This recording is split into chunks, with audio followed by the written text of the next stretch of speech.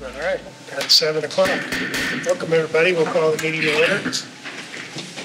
Ben is going to lead us in the Pledge of Allegiance. I pledge allegiance to the flag of the United States of America and to the republic for which it stands, one nation, under God, indivisible, with liberty and justice for all. Welcome, everybody. Is there anybody here who's for the bridge meeting here for the? Okay. All right, then we'll move into the agenda. Next item on the agenda is approval of the minutes from our Board of Selectmen meeting of November 4th. Move that we approve the meeting minutes for the November 4th regular meeting. Second. Any questions, comments, suggested revisions?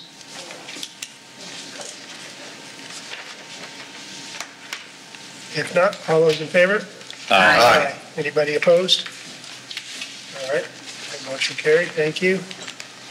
I don't believe we have any recommended appointments or vacancies. So the next item on our agenda is, I put my stuff out of order. Board of Education GASA contract. Mike, you did a little bit of a cover memo. You want to give us an introduction, and then we'll go ahead. Yes. So in the audience, we have Board of Education Chairperson Monica Logan. She has done a summary of the contract that is before you today. It's a little bit different than the traditional Municipal Employee Relations Act contracts that you've received before from me.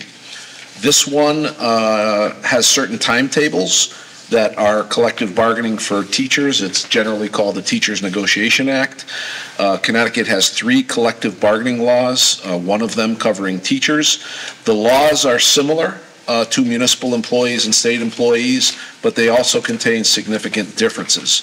The major differences is in the scope of bargaining, in that this particular contract does not include does not include issues of retirement, and it also needs to be settled before the local budget submission date.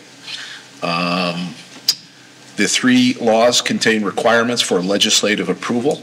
You may do one of 3 things tonight or within the next 30 days. You may accept it and approve it. You may not act on it, or you may reject it. If you reject it, there are certain levels of arbitration and mediation that go into play. If you approve it, you're done. If you take no action within the next 30 days, it is deemed as if it were approved. So with that, Mr. Chairman, I will turn it back to you, and you can decide how the body moves forward. Monica, is there anything you want to add? I don't have anything specific to add beyond the memo, but if you have any questions or concerns or anything you'd like to discuss. The process itself was extremely amicable in regard to our administrators. It's obviously a much smaller pool than what we see for our teachers, and it went fairly smoothly. We made some additions, just one quick thing to clarify, and then I'm happy to take any questions. You'll notice that when you see the percentage increase in the salaries, 1.75 plus 2.25 plus 2.25 does not equal 11.53% in the second paragraph, and I just wanted to provide some reasoning why. So there were some differences in the steps. Some people were moved around in the steps because we have a new director of pupil services, and that moved from a level 3 to a level 5, so that kind of changed the total percentage that you see there. But the total percentage is 11.53 over 3 years, which is well within similar to other districts. So I'm happy to take any questions. Yeah, so first of all, thank you for doing this work. I know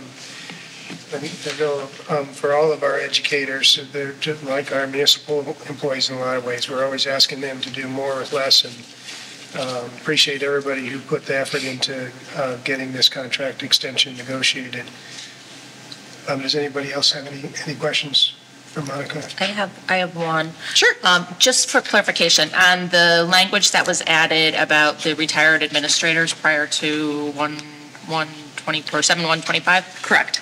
So is that anybody that retires, like going forward, or does it grandfather anybody who may have retired for those 2 years? Basically, the retirement provision here, or in regard to the medical, everybody that's an administrator now will be grandfathered in, but anyone that's hired going forward will no longer be entitled to those same benefits. Basically, we're grandfathering that provision out of the contract.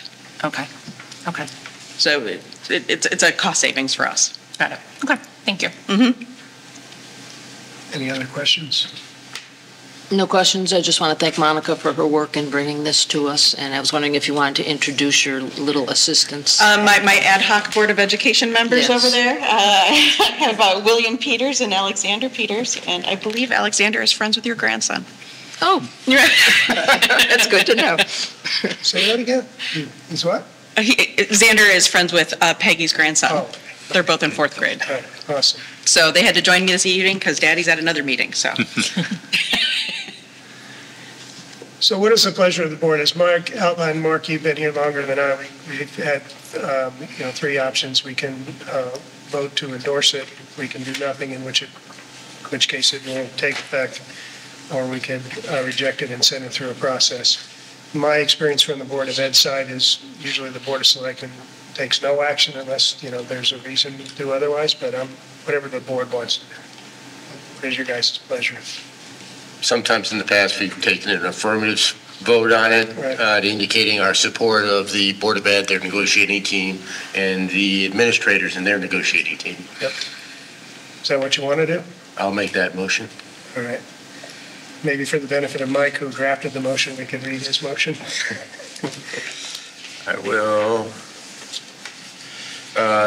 I move that the Board of Selectmen hereby approves as presented the attached Granby Association of School Administrators Collective Bargaining Labor Agreement dated July 1st, 2025 through June 30th, 2028.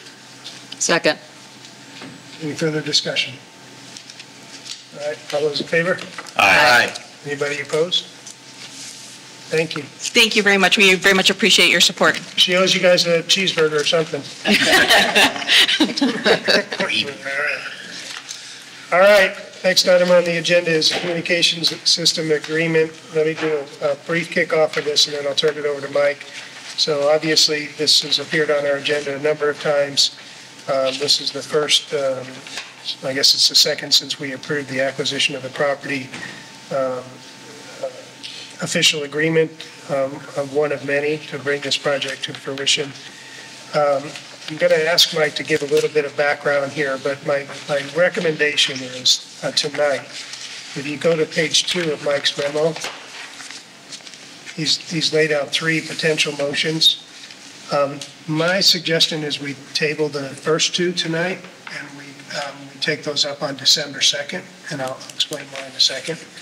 And then the third, we could move forward tonight if people are comfortable with. The third just authorizes myself and Mike to execute the documents and to begin the process to take advantage of the grant that we received from the state. On the first 2, there are 2 reasons why I think we should, 2/3 reasons why we should table this until the second. First is there are some language changes that we are still working on. They're relatively minor, but there's no reason to rush and not get those incorporated in here. So if we didn't do that, we would have to do it subject to those revisions being made by Mike and the team. No reason not to just go ahead and include those. The second is, and I apologize because I did not notice this until this morning, but the backup that was available to you all and to the public did not include the exhibits. And the exhibits are important because often if you read this agreement, we're relying on the language in those exhibits. So I think, giving the public an opportunity to have those and give you guys an opportunity to have them makes some sense. And so given those 3 things, I think Mike can kind of introduce it tonight. We can get any high-level questions that you have out. That would be my preference. You can certainly hold all 3 motions, but if you guys are comfortable with the motion to kind of start the process for executing on the grant, that'd be helpful too. So go ahead, Mike. All right, this process started about 6.5 years ago, and that was with the creation of the Granby Radio System Committee. With the exception of Lost Acres Fire Chief John Orr, everyone on the committee has been, I won't say replaced, but moved along, retired, and so forth. So there's a brand new set of people that have rejoined Chief Orr to move this forward. At the time, based on the committee's work, they determined that the existing radio system that handles our emergency communications was not only obsolete in many ways, but inadequate due to the topography in the general Granby area. So as I mentioned, that assessment and determination spanned over several years. And again, the common denominator, and we're thankful for him, is Lost Acres Fire Chief John Orr, who is leading this project. Along the way, a request for qualifications was issued. That was back in May of '21, and Marcus Communications was engaged to begin a formal assessment of our radio communication system. In May of 2023, a request for proposal was issued. Same type of thing. We took the assessment, reissued it, and sought a company out to buy the equipment from. At the same time, a company called Federal Engineering, and they responded to a separately issued RFP.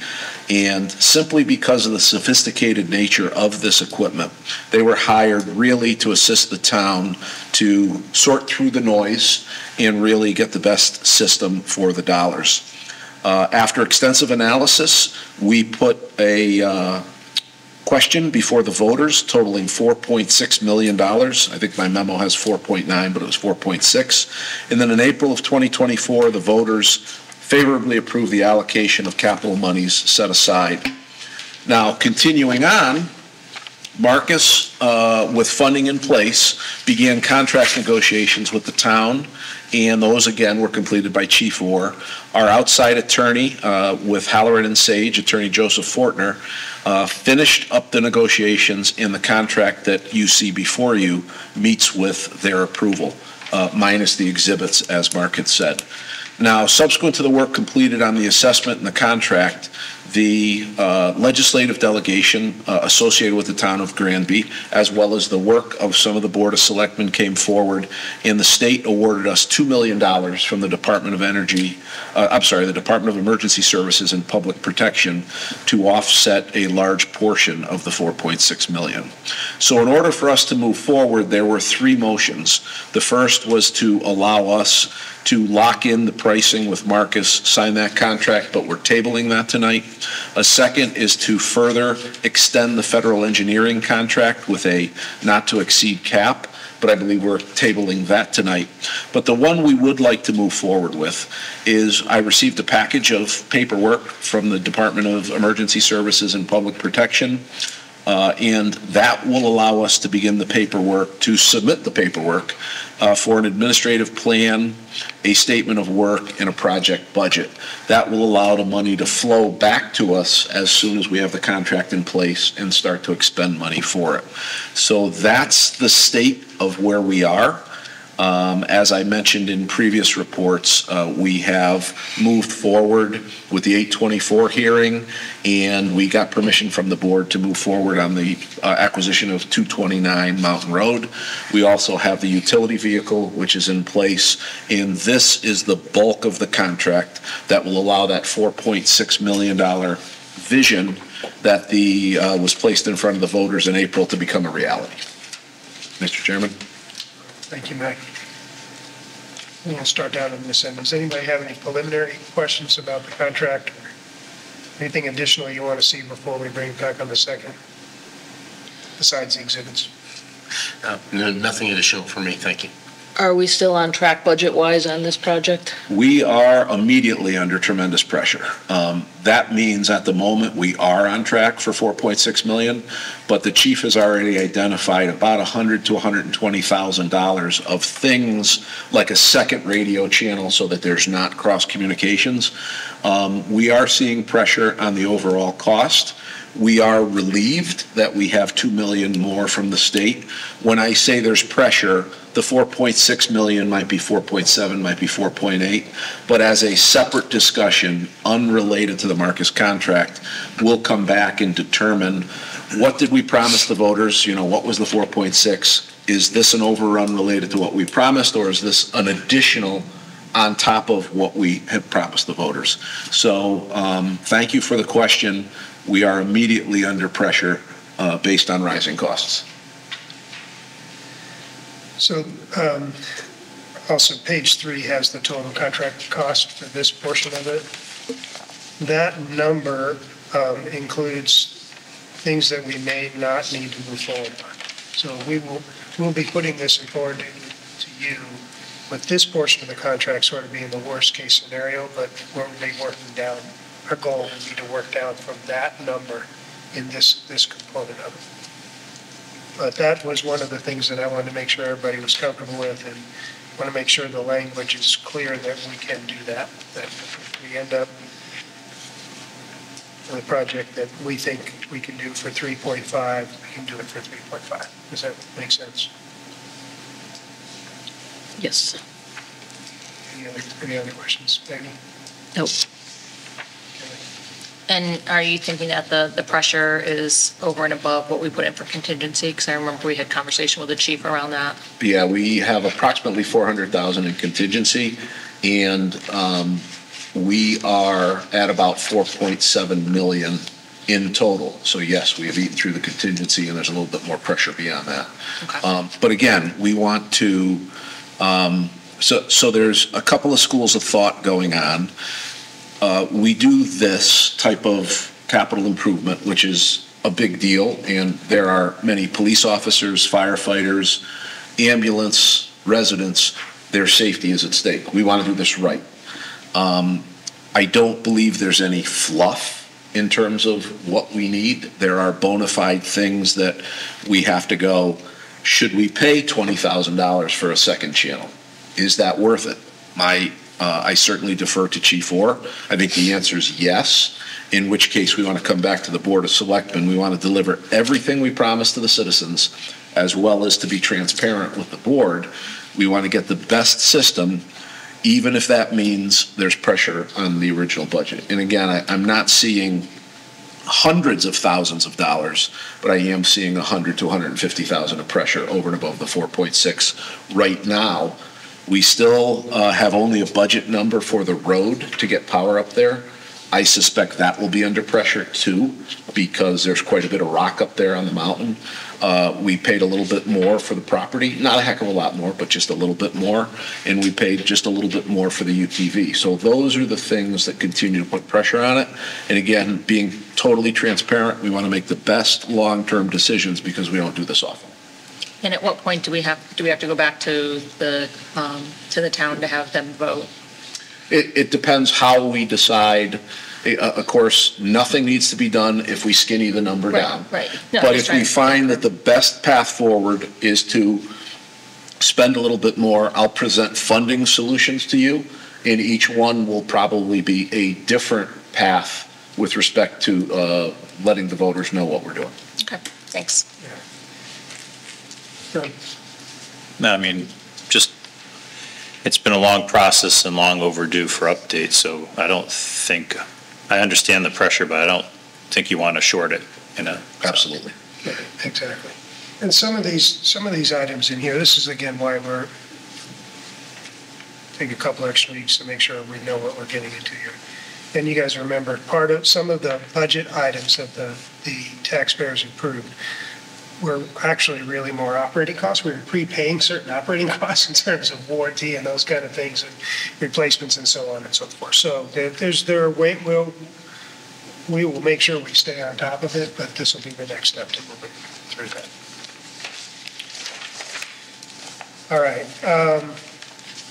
So, Mike, will you just make a note to get the exhibits out, and maybe get Kathy to amend the agenda so that there are attachments that the public would have access to right away as well. Yes. And if anybody, I would ask everybody to spend, because we're going to get into the Thanksgiving holidays and stuff like that. As soon as we get the exhibits, do you really drill into them? And if you have questions, let's get them to Mike ahead of time before the December 2nd. And then is everybody comfortable with going forward with the third motion that's in our agenda though, which is to start the grant documentation process? Or do you want to wait until you have an agreement in place? I don't see any It makes reason to sense. wait. Yeah, I'm in favor of starting our paperwork with the state. Could take a while. All right, so I would accept the motion that's listed as motion number 3 on page 2.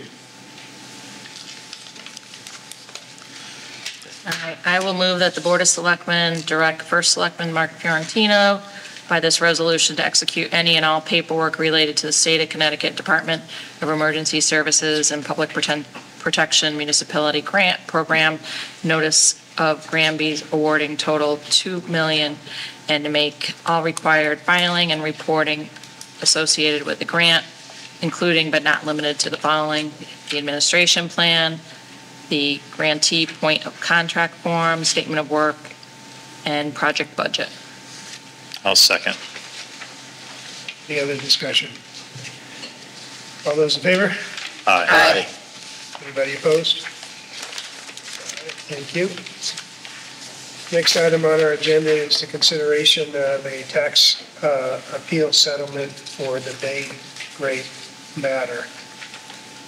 Mike, very good memo explaining what the issue is.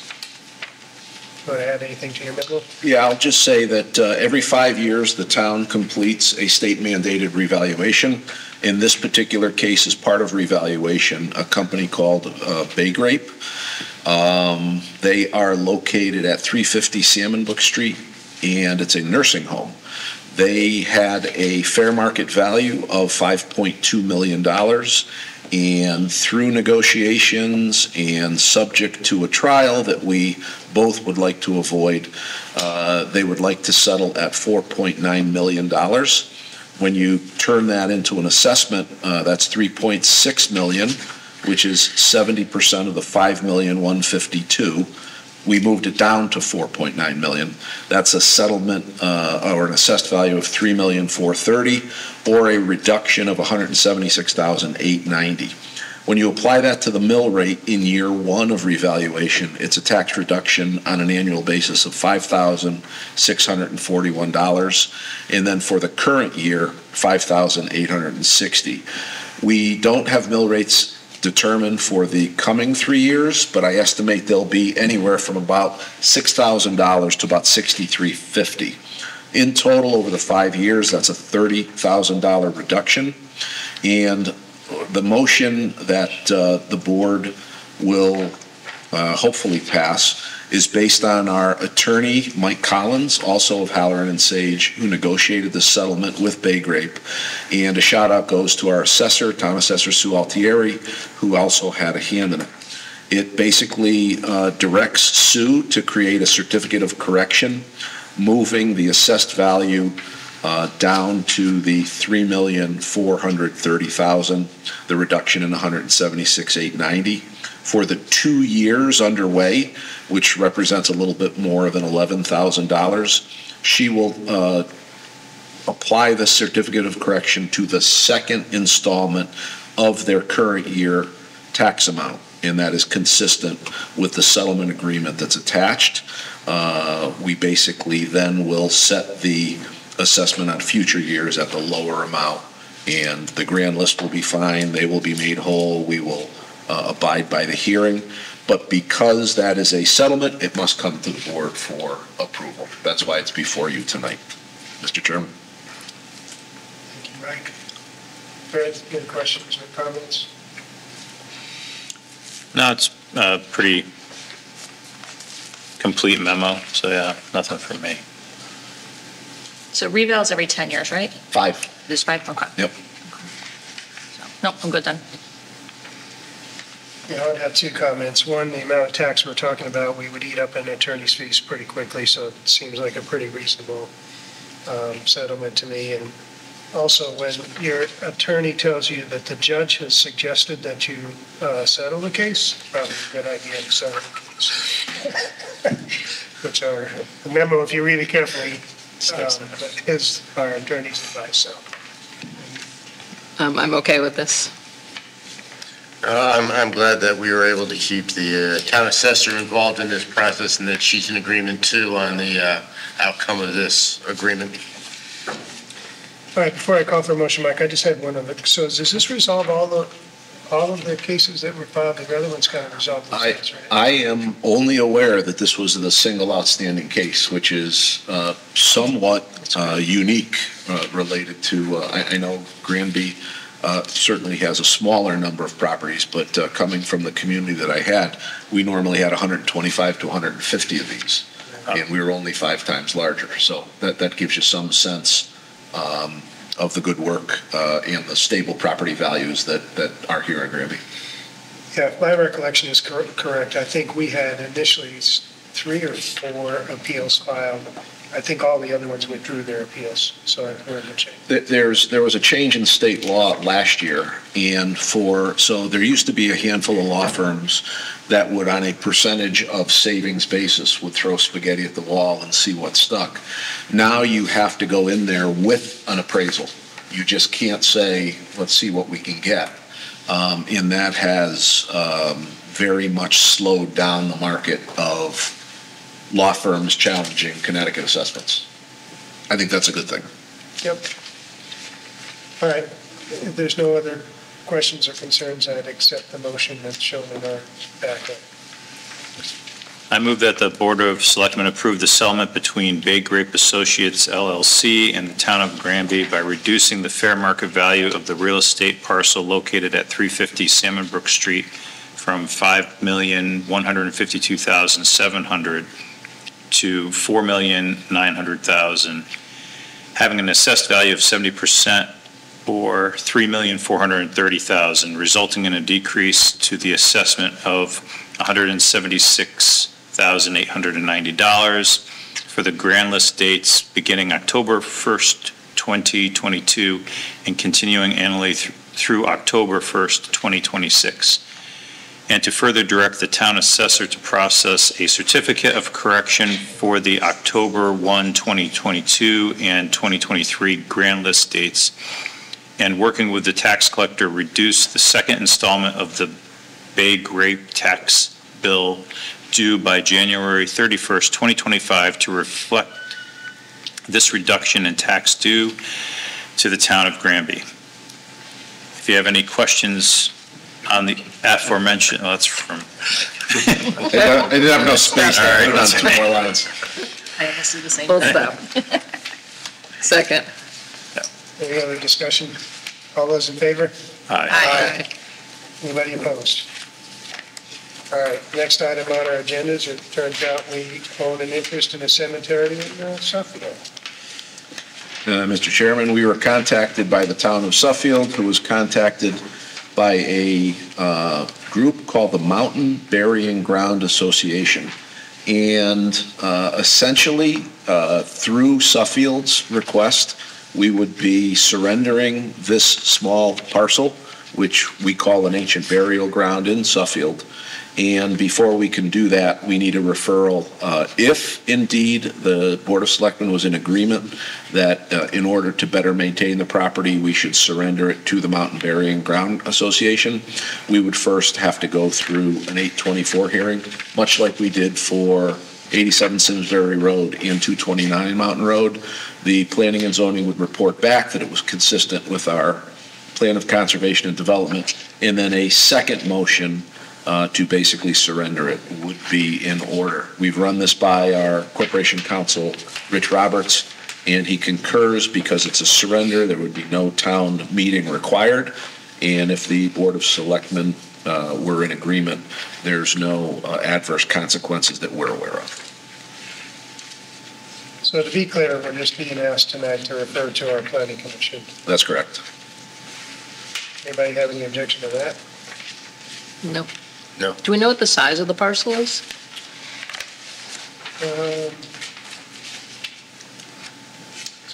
Sure looks like 2 acres. I'm not good at estimating. Right here. Right. It's about 2 acres. Oh, okay. I missed that. Do we need a motion? Yes, we would have a motion to refer this to the Planning and Zoning Commission. I think it's on the second page there. Yep. I'll move that the Board of Selectmen refer this matter to the Planning and Zoning Commission for consideration under CGS 8-24. Second. Kelly's the second. We'll give that second to Kelly. It's hard to do that before. Any further discussion? All those in favor? Aye. Anybody opposed? All right. Next item on the agenda is the town manager's report. Take it away, Mike. Few highlights. This is the particular manager's report that highlights the projects. And I won't read everything on the commentary, but just a few highlights for those that are watching. We continue to plan for the 11/19, that is tomorrow, starting at 2 p.m., the Connecticut Siting Council hearing on the KCE battery project. From 2 to as long as 6:30, that will be for the expert witnesses on KCE to present why they think this is a good site. Once that closes, the town steps up and we present our experts. Mark Gottlieb, John Oates, and Kate Bednaz are our experts. Mark Fiorentino, our first selectman, will also testify. I don't know when in the afternoon that will be, other than their side starts at 2 p.m. The hearing will be concluded perhaps at 6:30 or maybe a little bit earlier to allow the public to weigh in. We encourage anybody in the public who wants to weigh in to check our town website or the Connecticut Siting Council website for the Teams link so that you can either monitor the hearings or weigh in on them. Salmon Brook Park Walking Trail, we've set a community walk for Saturday, 11:30 at 9:30 a.m., meaning November 30th at 9:30 a.m. We'll be pushing some information out through Facebook and social media and the website, but we welcome everybody to take a walk around that 1.25 mile oval. The fiscal year 26 budget meetings have begun, and a status memo will be sent, sometimes called the +1 memo, will be sent to the Board of Selectmen for your first meeting in December, so you'll have an idea what we're seeing. We've issued 2 RFPs, one for the park infrastructure review and a second for a library capital campaign consultant. If you recall, you placed that funding as part of the American Rescue Plan Act at the last meeting, and we have to act fairly quickly on it since we have to have it obligated by December 31st.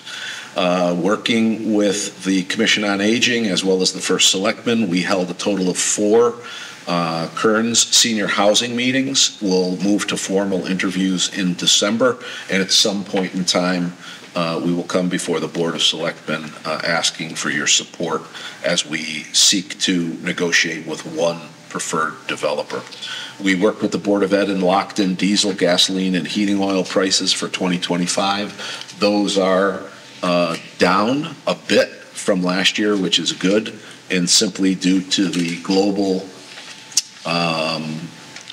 the possibility of global unrest, we decided let's take a reduction as opposed to wait a little longer to see if they drop further.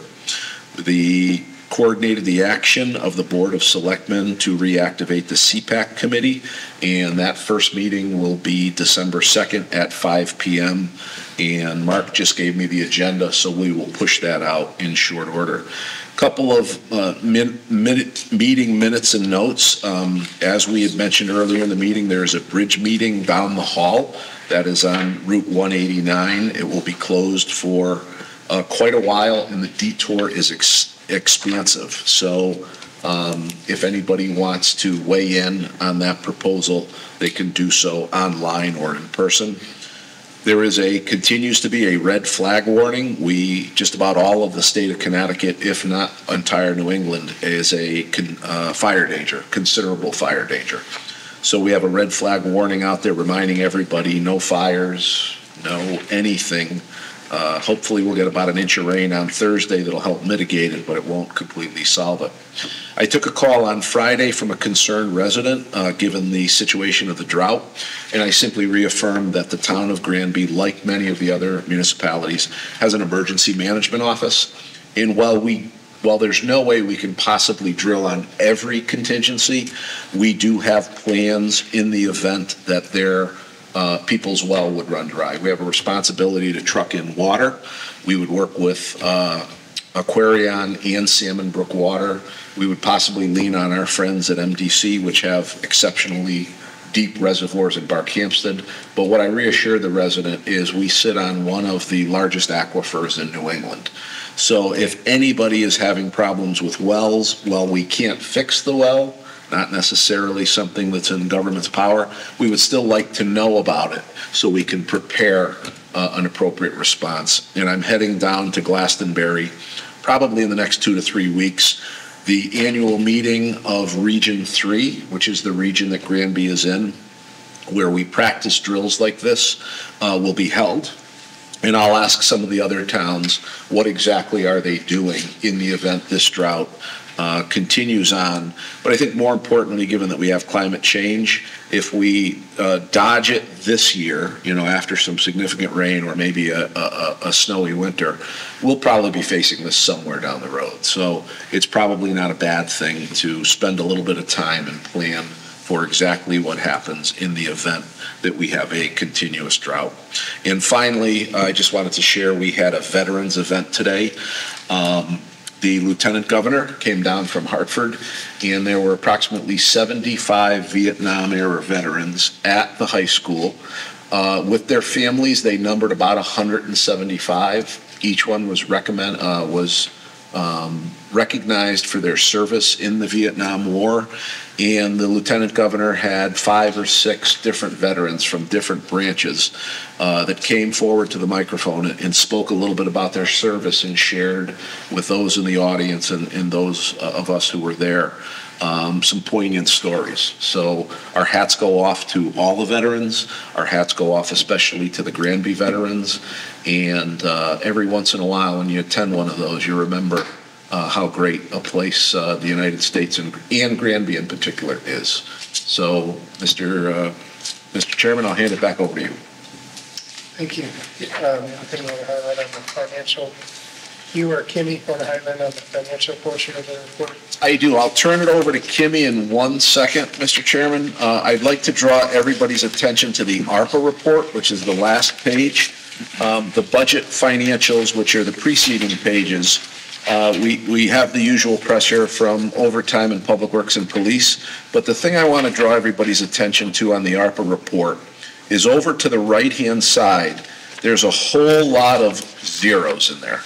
And that means we've successfully crossed those items off of our to-do list.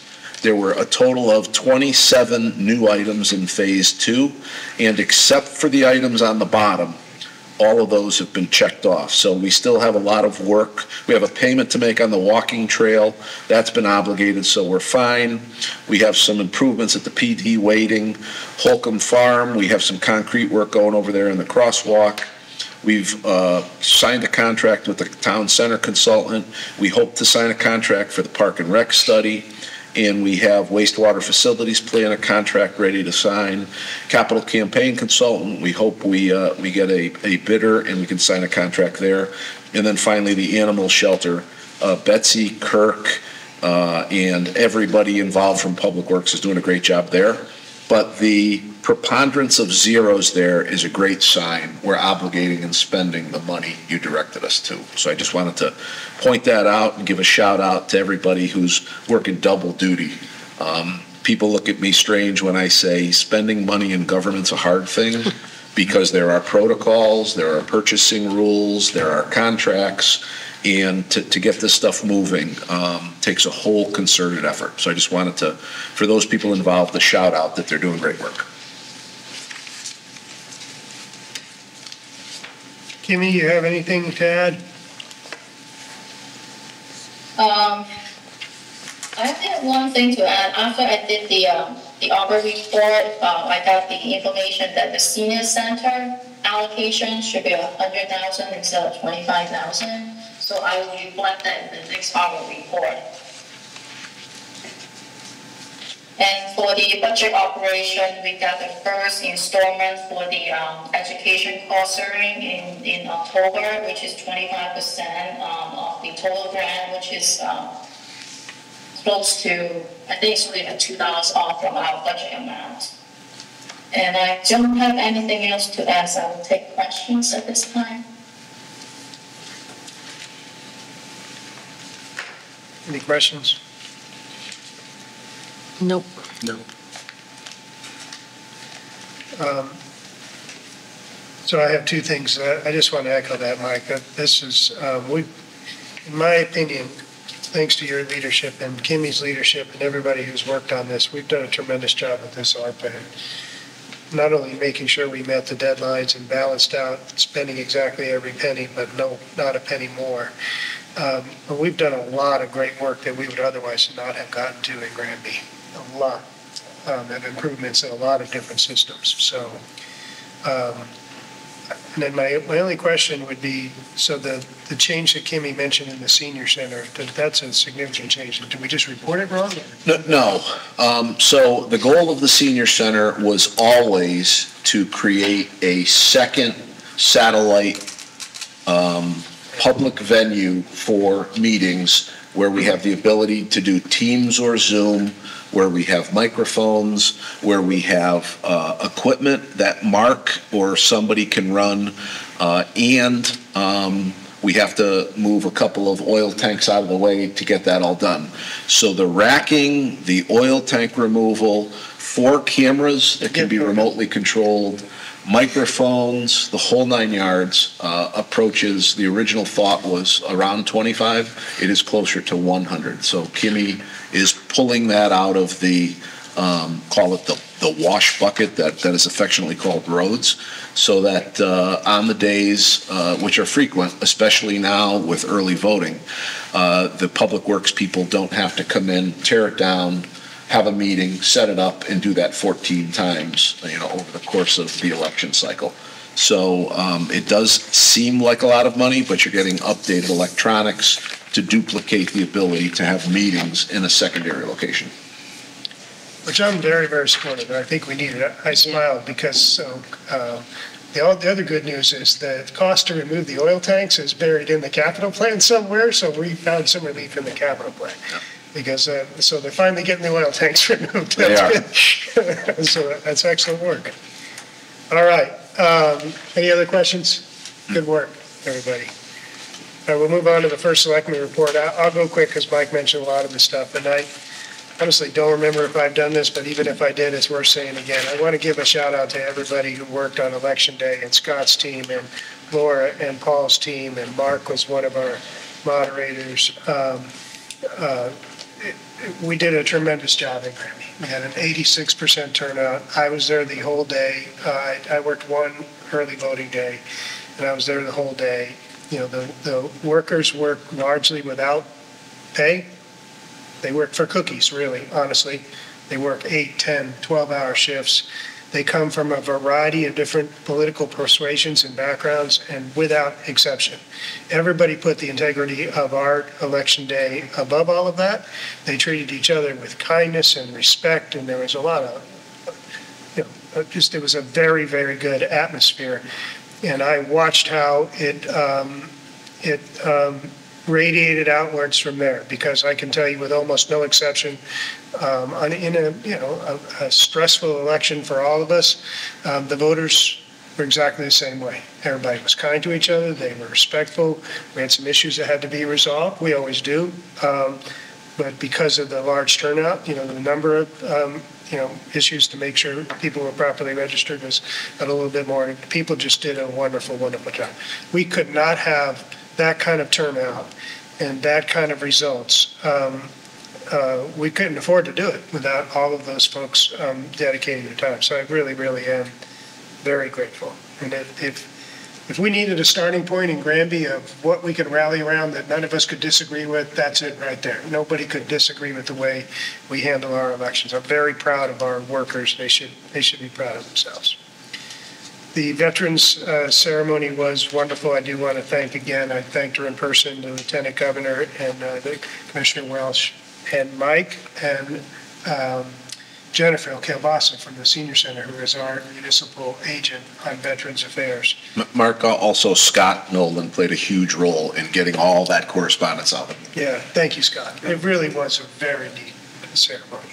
And also the American Legion Post, our local Post 182, did a lot of the background work in helping getting those names up too. So great effort. Mike mentioned the walking path. I want to mention it to you all again. I'm hoping actually that besides a walk, we do like a little ribbon cutting ceremony, something like that day. So I hope if you guys can get it on your calendar, I hope you can.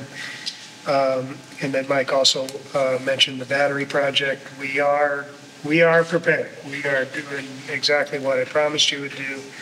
I don't know, as Mike said, based on what our council is telling us, I don't even know if our side will get heard tomorrow. But we will get heard. They'll schedule a second evidentiary hearing.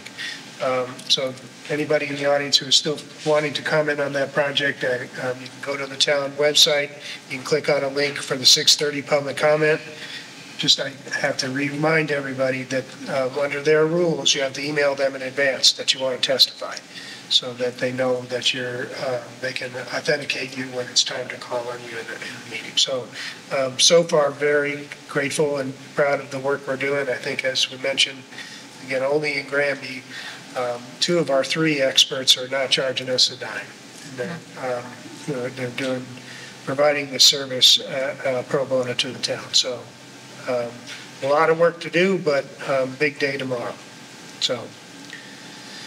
All right, I think that's all I had. Mark?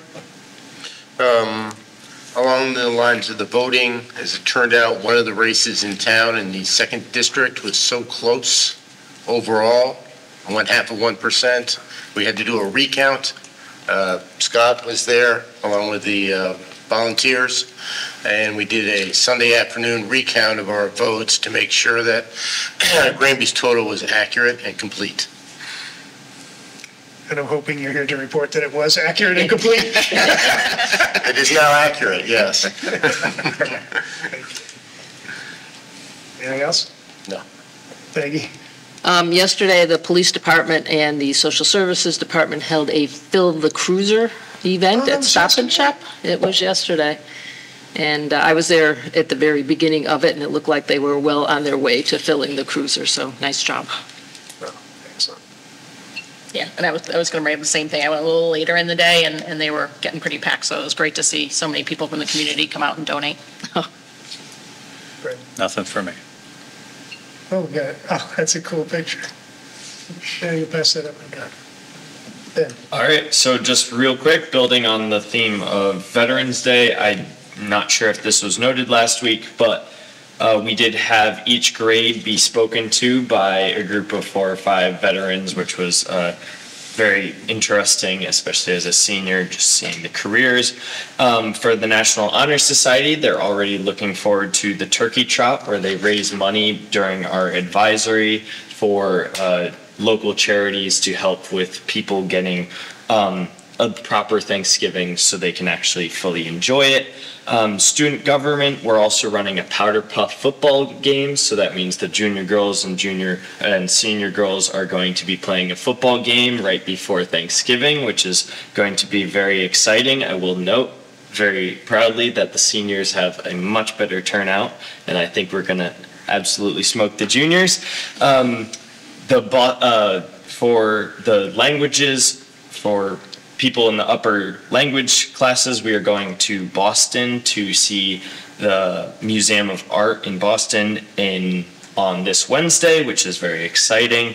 And then sports are really coming to an end with a lot of our seasons all over. Field hockey was over. They unfortunately went out in the second round a shootout. Girls soccer went out in the second round.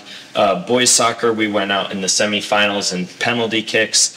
And volleyball, they actually made it all the way to the final. I watched the match. It was very hard, but they very well fought. They ended a great season as runners-up for Class M for volleyball. And so the one remaining team is football that still has to finish their season with, I believe, their last game, which will be on Friday home. So a lot of heartbreak having the season's end, especially, but a lot of great seasons that have come to completion. So just a question on the football team. It's a regular season that ends Friday, right? They haven't even started. They haven't even started the postseason. But they'll qualify, right? I think they already are. Yeah, that's awesome. Yep. Thank you. Any questions? All right, if not, we'll move on to the public session portion of our agenda. Yes. Come on up.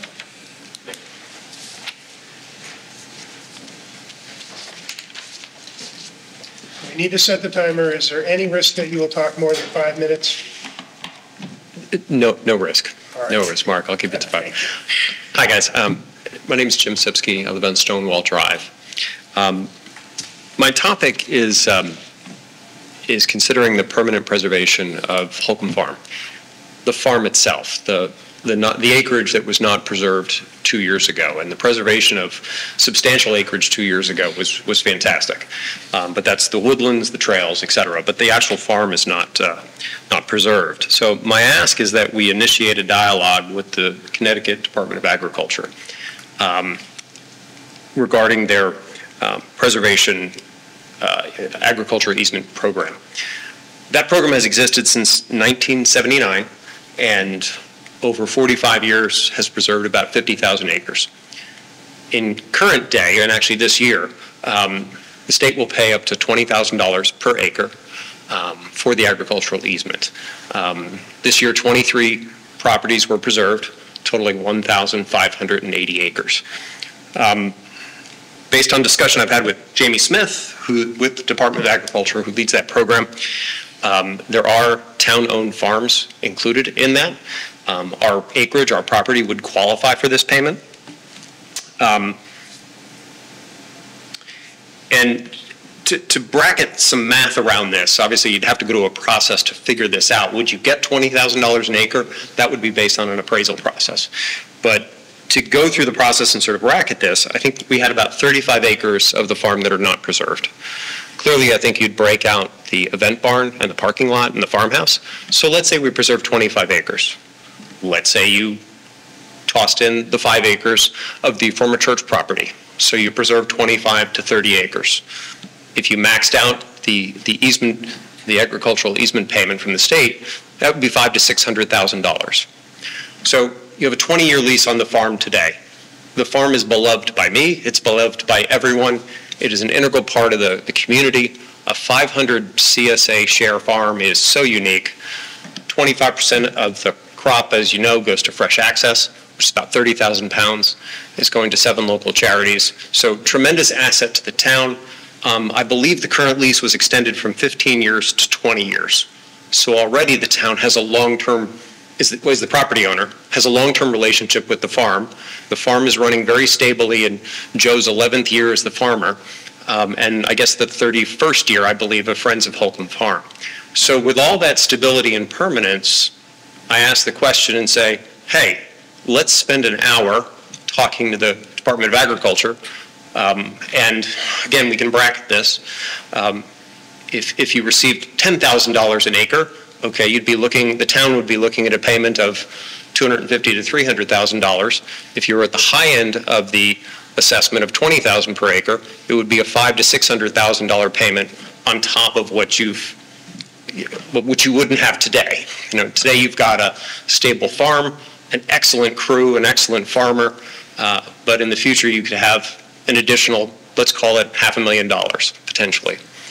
Permanence would then also give the farm, I think, the ability to really thrive further. I'm not here speaking for the Friends of Holcomb Farm, I'm speaking here as Jim Sipsky. But if we think about it, with permanence, any of the significant projects that they want to take on, potentially, and if they want to look at fundraising, with permanence, I think you'd get out of a sort of year to year, have we made the budget for this year, to begin to consider things such as endowments. So obviously I want to just pause and say, I can't even raise this issue if I didn't stop and, as a fairly short-term resident, didn't give thanks to all the volunteers over decades and decades that saved the place and have it operating well today. I mean, I volunteer at the farm, but it's those decades of volunteers that have made it what it is today. But with permanence, I think the town would benefit financially. And then going forward, you would give the farm a much more solid foundation to thrive in the future. Within all that, you remember, Connecticut is the 4th most densely populated state in the country. New Jersey, Rhode Island, Massachusetts, Connecticut. And although we have an abundance of fresh produce in our town, only 12% of the fruits and vegetables consumed in New England are actually grown in New England. The percentage is still incredibly small.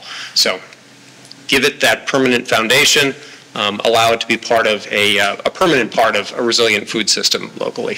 So thank you. Again, the ask is invest an hour. I'd be glad to participate in it with, again, Jamie Smith, who leads the program for the Department of Agriculture, and take a look at the process.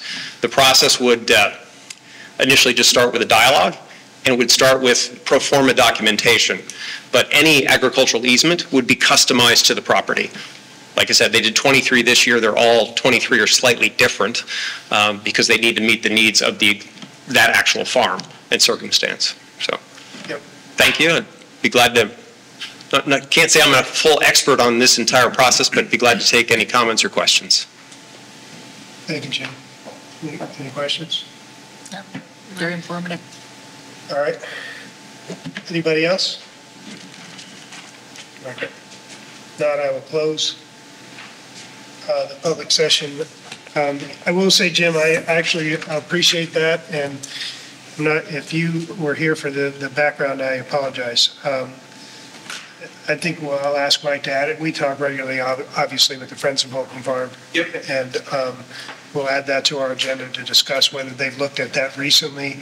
I will tell you, we talked about it extensively a couple of years ago when we negotiated the deal where we are today. And it was the same balance that we're going to find, I think, if we look at it again. Not to say we shouldn't look at it again, but it's really the same issues. Is that monetary payment is a one-time payment, and you got to you're going to get it. But I have talked to, and others have talked to folks who have not had great luck with the agricultural easement program with the state, because they end up 20 years later with the state controlling what can and cannot be done there. And so, and a lot of it wasn't anybody's fault. It's just they didn't understand, nobody had the foresight to try to predict 20 years later. So if we end up with a document that looks good today, but 20 years from now it was something we didn't think of, we've lost control over what that easement says and what we can and can't do. So when we looked at it a couple of years ago, we collectively, because we had other community partners, the Friends and the Land Trust and the town, decided to lean on the side of caution for now, because the system's working. For all practical purposes, we've preserved it for the next 20 years, and it's being managed by our partner. But we will add it to the list, and now's a good time to make sure it's on the Friends' radar if it's something that they want us, because we're going to be going through that analysis of the church. With that, if I may, I spoke in detail. Come back to the microphone.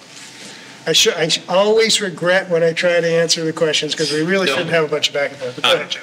I appreciate your comments, Mark, and I guess I'm not here to speak for anyone else, but I did have a very lengthy discussion on this topic with Jenny and also with a number of board members. So I'm not going to try to put words in Jenny's mouth, but her sentiment was, please, go and have this discussion. I think she would be delighted if the farm was permanently preserved, again, because it would open up the ability to do truly long-term planning for the farm. But she welcomed it. She says, look, the Friends are the tenant. They are not the landowner. So this is a question for the landowner, the town. Was really, but again, I want to be really cautious. I'm not trying to put words in Jenny's mouth, but no, we talked about it at length, and she would not put a stop to it, I don't believe, but. Right, understood. All right. Thank you. So we'll make sure that's on our agenda to continue to keep it on our radar screen somewhere. All right. Anything else? If not, we don't have a need for an executive session, right? We do not. Then I would accept the motion to adjourn. Before I get that motion, we are trying to get our work done on the second, no promises, so that we would not need our second meeting in December. So, why are you looking at me like that? We are trying. All right, I'll set the motion to adjourn, but unless there's an objection to us trying to get our work done by December 2nd, just a heads up. All right. Move that we adjourn. Peggy, Second the offer motion. the motion. Mr. Newman, Second, all those in favor? Aye. All right, thank you, everybody.